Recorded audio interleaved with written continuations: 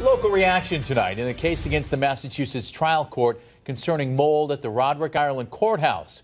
Welcome, everyone, to Western Mass News at 10 on Fox 6. I'm Chris Pisano. And I'm Jordan Jagalinzer. That case now delayed 1 week as extensive settlement agreement talks are underway. Western Mass News reporter Matt Satilli joins us live in studio with a recap of today's events. Matt? Well, Jordan and Chris, local union leader George Noel stood outside the courthouse steps with employees this afternoon protesting what they believe are unsafe working conditions. And after news broke of a potential settlement agreement, he tells me he's cautiously optimistic about what this could mean and eventually working towards a solution. I always said that we'll stay there one day longer than this thing gets settled. And our hope is that these settlement talks bear some fruit. Western Mass News speaking with George Noel after talks of a settlement agreement emerged on Monday between plaintiffs representing employees at the Roderick Ireland Courthouse and the Massachusetts trial court, which would include remediation of potential toxic cancer-causing mold.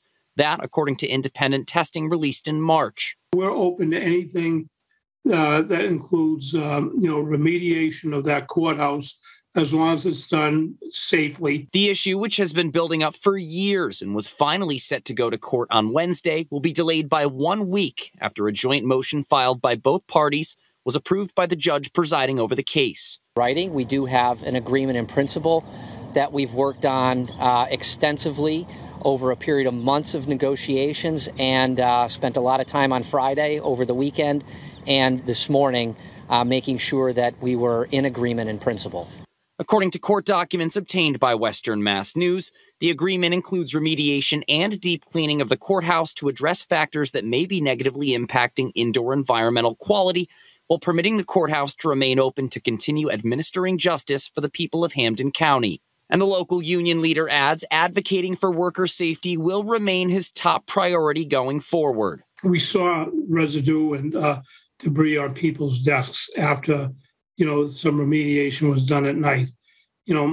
We can't have that. Court is working with brokers for some alternative sites. I found this out on Friday, so I'm hoping that this is part of the plan.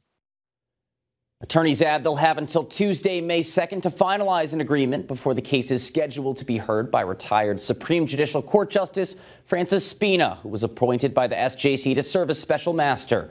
We'll keep you posted with the latest. Live in the studio, Matt Satilli, Western Mass News.